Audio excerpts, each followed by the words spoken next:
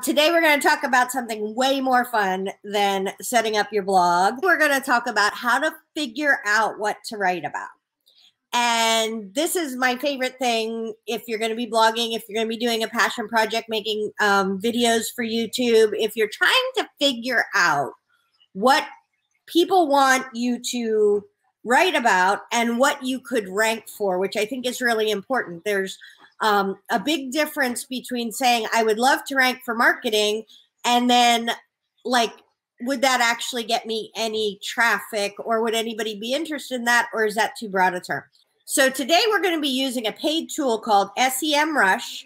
It's $100 a month, but guess what? There's a 7-day free trial. Now I pay for this tool because it is definitely worth it for my business as a blogger. Now, what I also have found that some of the gals do is they will split a subscription. So they will have like 5 of them, and then it's only $20 a month. But I don't think that's officially sanctioned by SEMrush.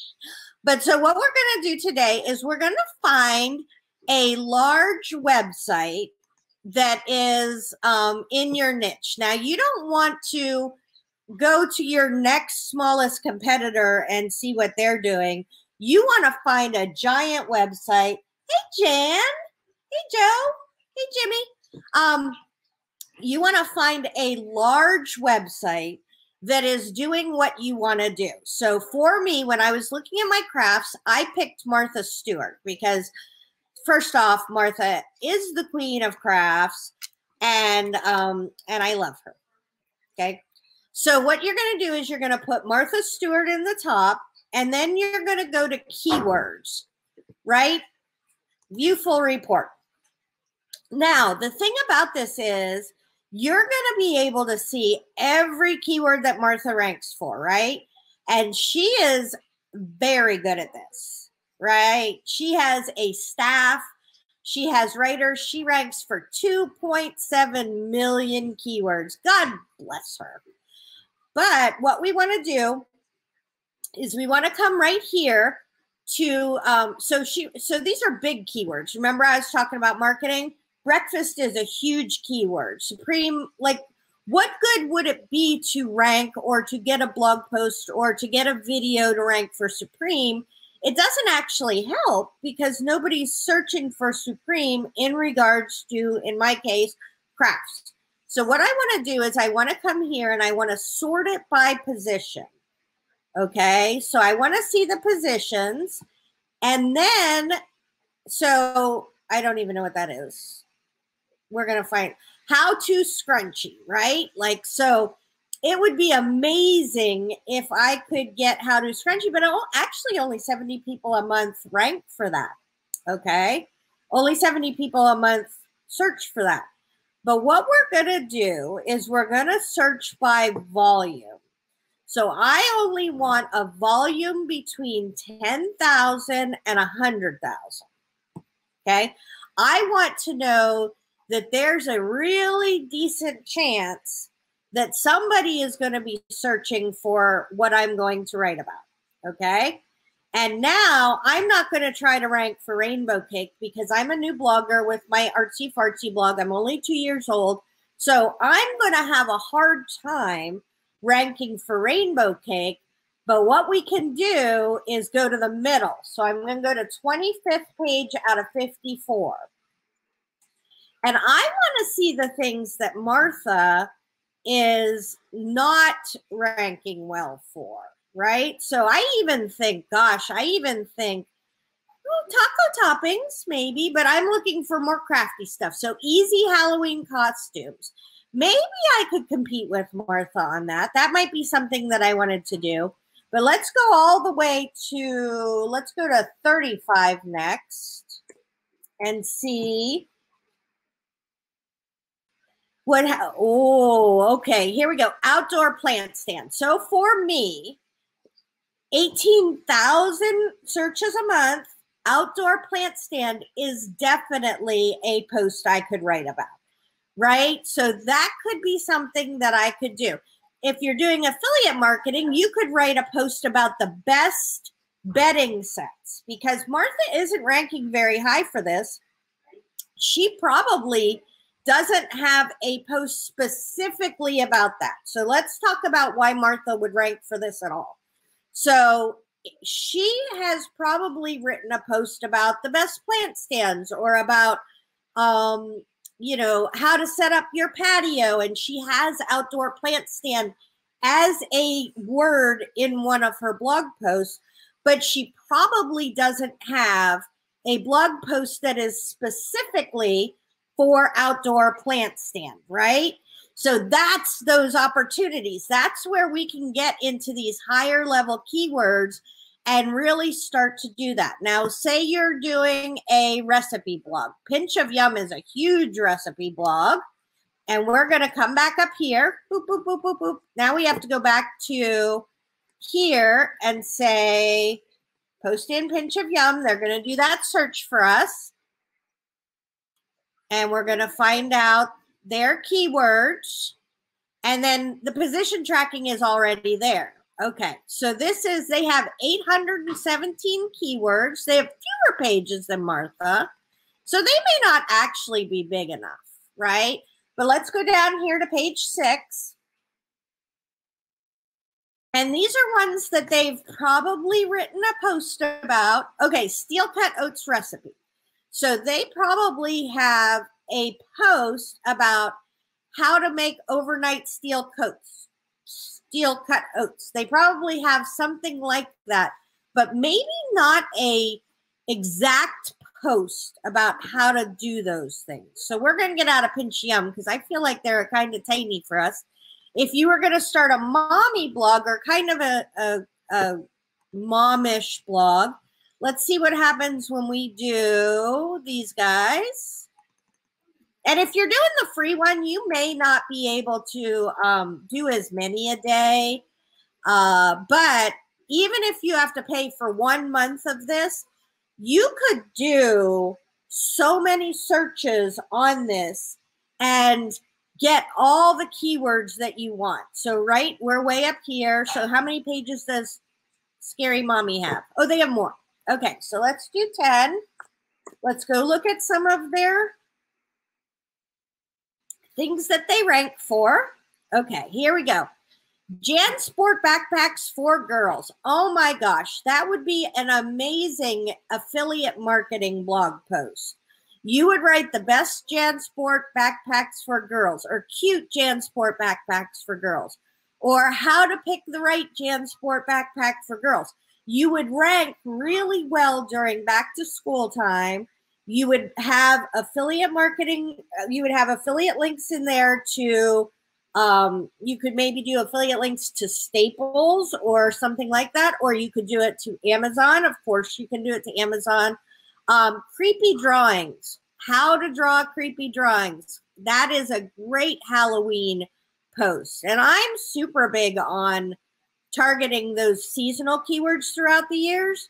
And look, this science fair ideas. How fun is that? Say you have some pictures on your phone from your kids who have done science fair projects. You could have your own pictures already and then just make a big list of science fair ideas. That would be an excellent one. And that's going to be somewhat seasonal too, right? And then you could put the list of things that your kid used for them in your post as affiliate links, right? Because we want to make money. We're going to make money. We're trying to make money 2 ways with this system. We're trying to find high volume keywords that will let us get enough people to see our posts that we can get ads on our site, right? And then we want to write posts that we have the ability to do an affiliate link for so that we can make money. Okay, so let's do the next one. Huffington Post is a great one. These guys are really broad, right? So my last 2 that I'm going to show you are really broad. So Huffington Post has a lot of information. They rank for lots of keywords. But they also, because they're so broad, they're probably not trying to rank for those, you know, really specific keywords that we can go in and do. Let's see how many pages. Oh, this is a great one. Okay, so we're going to go to page, like, let's go to 300, right? Okay, so on page 300, these are going to be ones with high volume. That didn't work. Let's go back. Is it thinking? I don't feel like it's even thinking. Okay. Well, that didn't work. Let's try that again. Huffington Post. I guess we can't go to page 300. Seemed like it made it mad.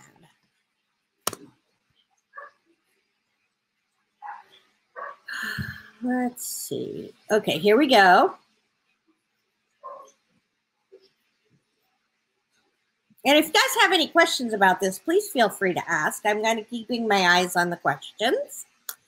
Okay, so these are the really high volume ones that Huffington Post ranks for.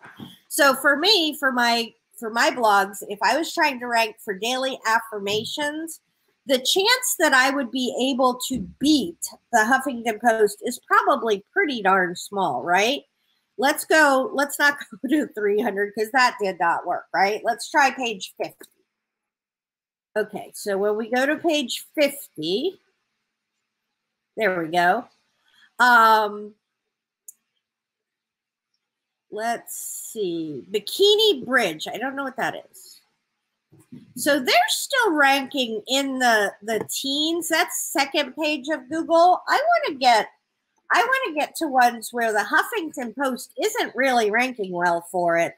They just accidentally happen. Oh my gosh, there's a great one. Cool iPhone backgrounds. So you could write a post about cool iPhone backgrounds and then have a link to any of those affiliates that have iPhone backgrounds for sale, right? I think that, oh, now we lost it. It only goes back so far. So we may not be doing well by doing these giant sites. We might have to find something kind of in between, but let's see what BuzzFeed does for us. And like I said, you can get a free subscription for this for I think a week. And then you can also, if it's $100 a month, but if you were going to be doing this for a month, you know, it would definitely be, oh, this is much better. Oh, we're back to Martha Stewart. We want BuzzFeed. Oh, we have BuzzFeed. Okay, BuzzFeed. Wait, they don't rank for nearly as much as I thought they would. Let's go to page 60. See what happens. And, okay, kids' braid styles. If you have a child at home and you can make kids' braid styles, they have you get 27,000 searches a month for that post. And then think about all the cool things you could do affiliate links for. You could do them for the brushes. You could do them for the hair doodles. You could do them for the detangler. You could do it for all kinds of different things. That would make an amazing post that you could write. And what you would do by doing this is what I did, and I'm not going to show you my list of easy to rank for keywords, but what I did was I made a list of 100 keywords that I thought that I could myself rank for. Like John Gosling, I think that's that Kate+8 guy. I couldn't care less. Like, I don't want to write a blog post about that because I don't watch television. I don't watch that show. I'm not hip and current. But say you were hip and current, you could write a post about him and try to rank for John Gosling, Kate+8 something, you know, and that would do it. I think adulting is too broad, right? Like, let's see what's on the next page. Hi, Lorena. Hey, Annette. Okay. What do we got?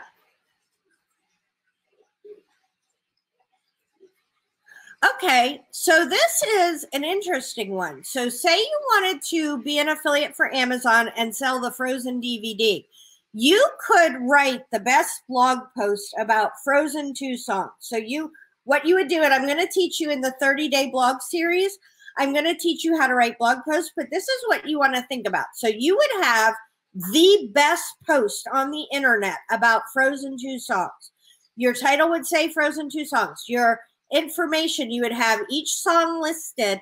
Then you would write why you think it's a Frozen 2 song. Like there's a million pages on the internet with just a list of the Frozen 2 songs, but your page is going to be better because you're going to do screen captures of when it was done. You're going to do all kinds of things to pump up that page and make that something that would be, rank worthy on the Google. And it gets 40,000 searches a month. So this is a way to really be able to find out how you can find topics to write about that are big enough to be worthy of writing about, but small enough and people aren't ranking.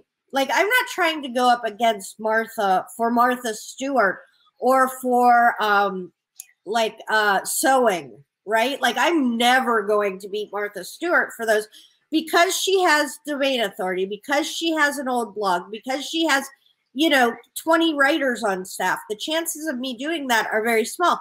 But a lot of the ones that I found, like I found How to Make Purple. She must have had that in a blog post somewhere, but I rank on page 1 now for it. And because I wrote an amazing post on How to Make Purple, I'll link it down below with the resources. So hopefully this helps. Tara Jacobson, Marketing Artfully. All right, live people, hey, Wall.